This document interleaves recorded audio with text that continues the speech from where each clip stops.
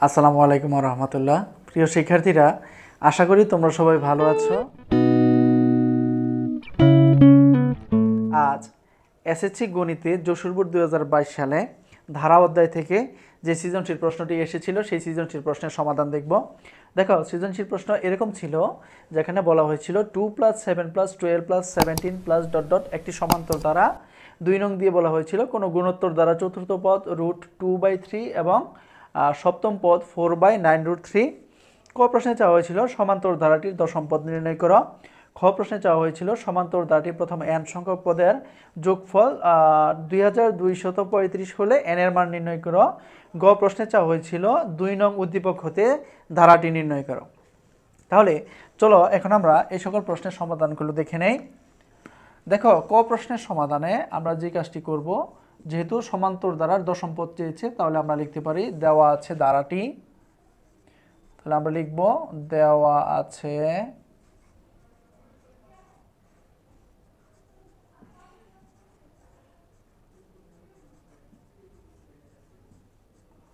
ধারাটি সমান 2 + 7 + 12 + 17 + dot dot dot. তাহলে এখান থেকে আমরা লিখতে পারি এখানে প্রথম পদ, a সমান 2 লিখতে পারি, যেহেতু এখানে প্রথম পদ 2। সাধারণ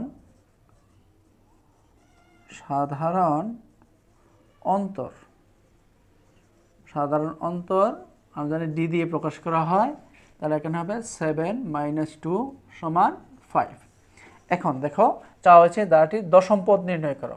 আমরা জানি সমান্তর ধারার দেখো nতম পদের সূত্র হলো a + n - 1 * d।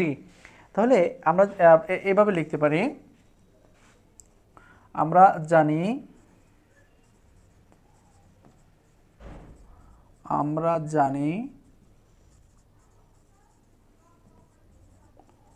সমান্তর ধারার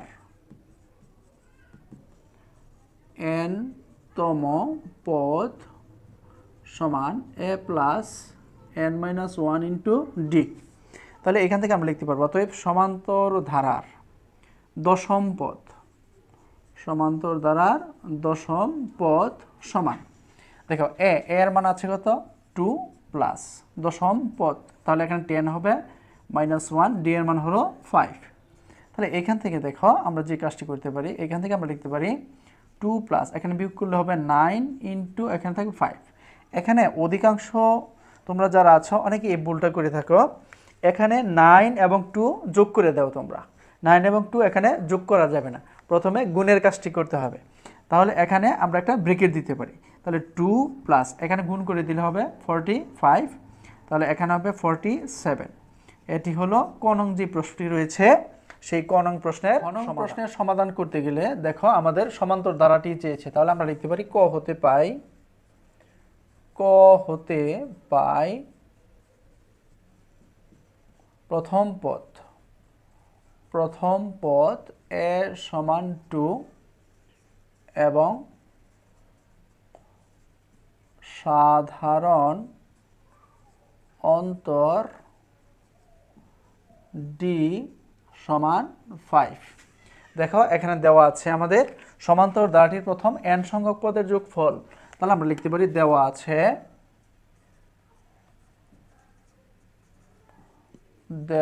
আছে সমান্তর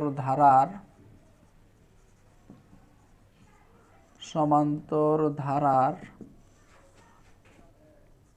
প্রথম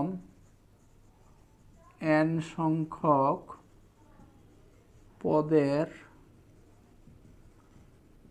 যোগফল সমান 2 2 3 5। এখন দেখো সমান্তর ধারার n সংখ্যক পদের যোগফলের নির্ণয় সূত্র হলো n/2 into 2a plus n - 1 into d সমান 2 2 3 5। এখন এখানে আমরা যে কাজটি করব, a এবং d এর মান বসিয়ে দেব। n এর মান আমরা বের করব। তাহলে 2 ইনটু a এর মান হলো 2 প্লাস n এর মান নেই, তাহলে এখানে n ঠিক থাকবে। d এর মান হলো 5 সমান 2235। এখান থেকে দেখো আমরা যে কাজটি করতে পারি, এখানে আমরা এই 2 যেহেতু নিচে আছে তাহলে এর সাথে আর গুণন হয়ে যাবে। তাহলে এখানে আমরা লিখব n ইনটু, এখানে দেখো 4 প্লাস 5 দিয়ে গুণ হয়ে যাবে, তাহলে এখানে হবে 5n মাইনাস 5 সমান এই 2 দিয়ে এক যদি আমরা গুণ করে দিই তাহলে এখানে হবে 4470। বা এখান থেকে আমরা দেখো আমরা লিখতে পারবো n ইনটু, এখানে যদি আমরা যোগ বিয়োগ করে দিই তাহলে এখানে হবে 5n মাইনাস 1 4470। বা এখন এই n এর সাথে গুণাকার আছে, তাহলে এখানে আমরা লিখতে পারি 5n স্কোয়ার মাইনাস n, আর একে আমরা বাম পাশে নিয়ে আসতে পারি। তাহলে বাম পাশে নিয়ে আসলে হবে মাইনাসের 4470 সমান 0। এখন এখানে আমাদের মিডল ফ্যাক্টর করতে হবে, তাহলে 5n স্কোয়ার মাইনাস 4470 সমান 0। এখন আমরা যে কাজটি করব 5 এবং 4470 গুণ করে দেব। দেখো 5 এবং 4470কে যদি আমরা গুণ করে দেই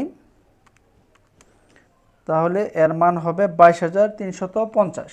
এখন আমাদের এরকম দুটি সংখ্যা লাগবে, যেই দুটি সংখ্যা গুণ করলে 22350 হবে এবং যোগ বিয়োগ করলে 1 হবে। কারণ আমাদের দেখো মাঝে 1n মানে একটি n রয়েছে, তাহলে এরকম সংখ্যা হবে 150 এবং 149কে গুণ করে দিলে 22350 হবে এবং যোগ বিয়োগ করে দিলে আমরা 1n পাবো। তাহলে এখানে লিখতে পারি 150n, এখানে আমরা প্লাস দেব 149n। তাহলে প্রথমে আমরা এখান থেকে কমন নিতে পারি, দেখো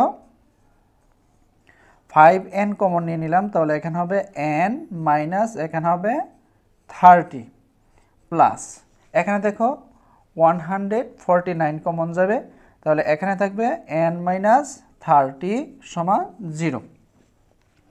এখন আমরা এখান থেকে যে কাজটি করতে পারবো, দেখো এখান থেকে আবার কমন নিতে পারি, প্লাসের আগের এবং পরের অংশ থেকে n মাইনাস 30 কমন যাবে, তাহলে এখানে থাকবে 5n প্লাস 149 সমান 0। এখন আমরা জানি একাধিক রাশির গুণফল 0 হলে এরা প্রত্যেকে আলাদা আলাদাভাবে 0 হতে হবে। একাধিক রাশির গুণফল 0 হলে এরা আলাদা আলাদাভাবে 0 হতে হবে। তাহলে এই ক্ষেত্রে আমরা যে কাজটা এখানে করব, আমরা লিখতে পারি অতএব হয়, এখান থেকে আমরা লিখতে পারি অতএব হয় n মাইনাস 30 সমান 0 অথবা 5n প্লাস 149 সমান 0। দেখো তাহলে এখানে আমরা n সমান লিখতে পারবো 30, এখানে যদি আমরা পক্ষান্তর করে দিই তাহলে এখানে হবে 5n সমান মাইনাসের 149, অতএব n সমান এখানে হবে মাইনাসের 149/5। এটি কি গ্রহণযোগ্য নয়, যা গ্রহণযোগ্য নয়, কেননা পদ সংখ্যা n এর মান ঋণাত্মক হতে পারে না। তাহলে আমরা লিখতে পারি অতএব নির্ণেয় মান n সমান 30। উদ্দীপকে বলা হয়েছে কোনো গুণোত্তর ধারার চতুর্থ পদ √2/3 এবং সপ্তম পদ 4/9√3 ধারাটি নির্ণয় করতে হবে। তাহলে এখানে আমাদের প্রথম পদও দেওয়া নাই, সাধারণ অনুপাতও দেওয়া নাই। যদি এরকম প্রথম পদ এবং সাধারণ অনুপাত দেওয়া না থাকে তাহলে আমরা মনে করি দিয়ে ধরে নিব। তাহলে এখানে আমরা লিখতে পারি মনে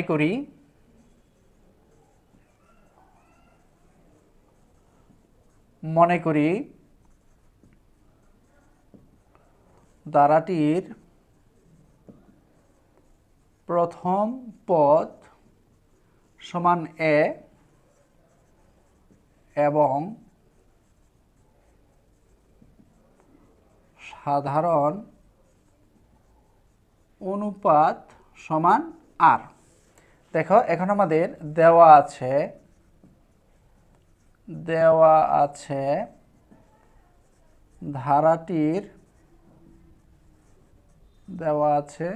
ধারাটির চতুর্থ পদ সমান √2/3। এখন গুণোত্তর ধারার nতম পদ নির্ণয় সূত্র দেখো, এখানে আমি লিখে রেখেছি। nতম পদ নির্ণয় সূত্র হলো ar⁻n-1। তাহলে এখান থেকে আমরা লিখতে পারি বা ar⁻, যেহেতু চতুর্থ পদ বলেছে তাহলে এখানে লিখবো 4 - 1 সমান √2/3। অতএব আমরা লিখতে পারি ar³ সমান √2/3। এটি 1 নং সমীকরণ দিতে পারি। এবং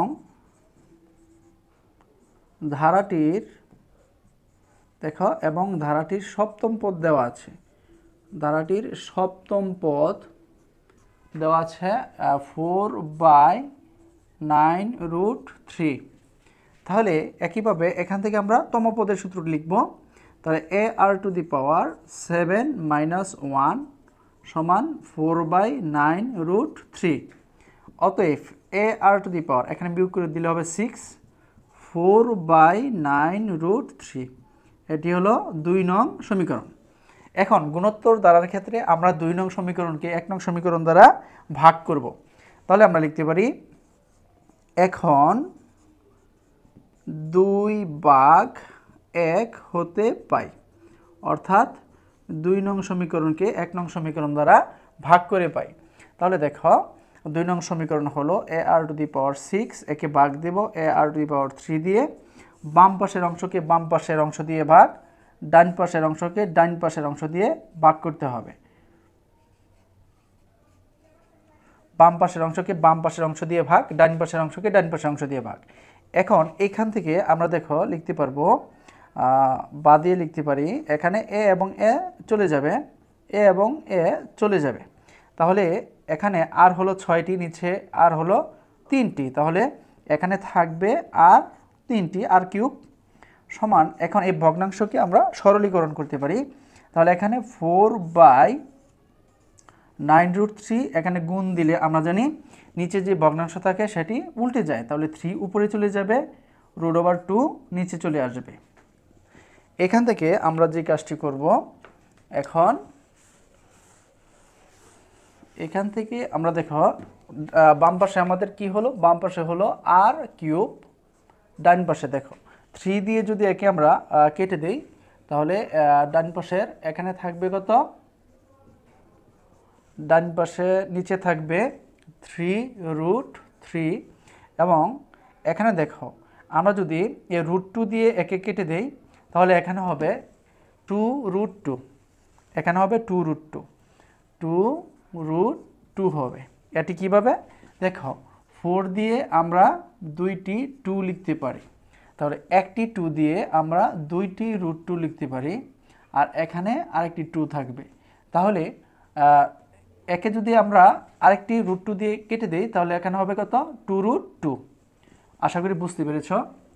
এখন দেখো আমরা যে কাজটি করতে পারি, বা দিয়ে এখান থেকে লিখতে পারি r³ সমান 2√2 মানে √2 3টি, √3√3 মানে √3ও 3টি, তাহলে একে আমরা হোল কিউব দিতে পারি। তাহলে উভয় পক্ষে যদি আমরা ঘনমূল করে দেই তাহলে এখানে আমরা r এর মান পাবো √2/√3। এখন এই r এর মান আমরা 1 নং সমীকরণে বসাবো। দেখো আমাদের যে 1 নং সমীকরণ ছিল সেই 1 নং সমীকরণে বসাবো। এই যে আমাদের 1 নং সমীকরণটি ছিল ar³ সমান এত, তাহলে আমরা লিখতে পারি r এর মান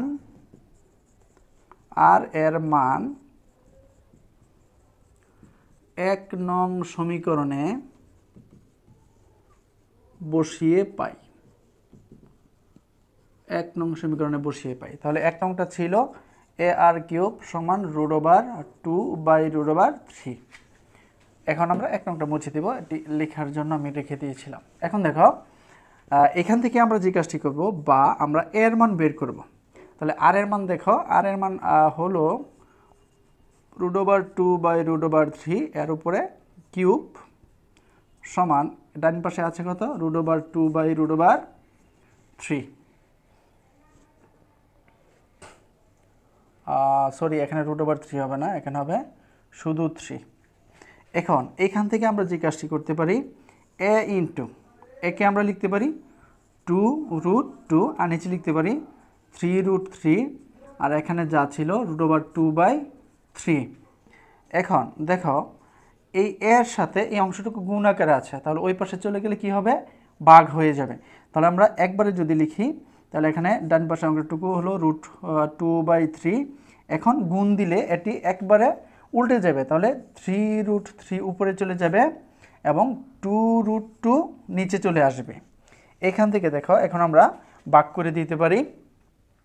তাহলে এখান থেকে যদি আমরা ভাগ করি তাহলে দেখো অতএব a সমান, আমরা a সমান কি পাবো, a সমান পাবো এখান থেকে 3 এবং 3 চলে যাবে আর এখান থেকে √2 এবং √2 চলে যাবে।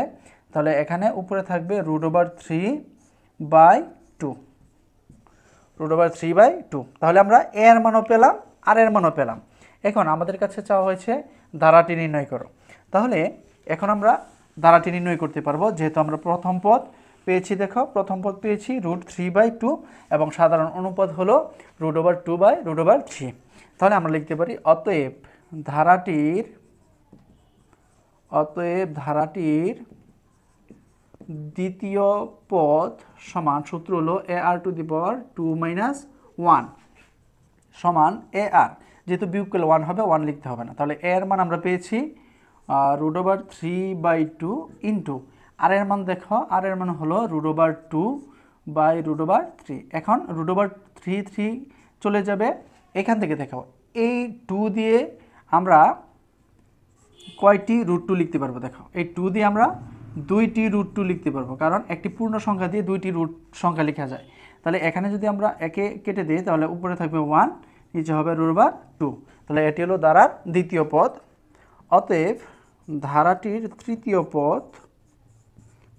ধারাটির তৃতীয় পদ, সমান, সূত্র হলো ar⁻3 - 1 সমান ar²। এখন আমরা এর মান বসিয়ে দিব। এর মান ছিল আমাদের √3/2 ইন্টু আর এর মান হলো √2/√3। এখান থেকে দেখো আমরা লিখতে পারি, এখান থেকে আমরা লিখতে পারবো এর উপরে স্কোয়ার হবে। তাহলে এখান থেকে আমরা লিখতে পারবো √3/2 ইন্টু, তাহলে এই √2 তার উপরে স্কোয়ার, তাহলে এখানে আমরা √স্কোয়ারে কাট আমরা 2 লিখতে পারি। আর যেহেতু উপরে আমাদের √3 আছে তাহলে একে আমরা 2টি √3 লিখতে পারি। এখান থেকে 2 চলে যাবে, √3 চলে যাবে, তাহলে এখানে থাকবে 1/√3। তার চতুর্থ পদ দেখো, চতুর্থ পদ আমাদের দেওয়াই আছে। তাহলে আমরা লিখতে পারি অতএব ধারাটি সমান, প্রথম পদ কি ছিল, √3/2 প্লাস দ্বিতীয় পদ দেখো আমরা পেয়েছি 1/√2 প্লাস তৃতীয় পদ পেয়েছি কত, 1/√3 প্লাস দেখো চতুর্থ পদ আমাদের দেওয়া আছে কত, √2/3 প্লাস ... এভাবে চলতে থাকবে। প্রিয় শিক্ষার্থীরা, আশা করি তোমরা এই সমাধানটি বুঝতে পেরেছ। তাহলে আজ এ পর্যন্তই। সকলকে অসংখ্য ধন্যবাদ। আল্লাহ হাফেজ।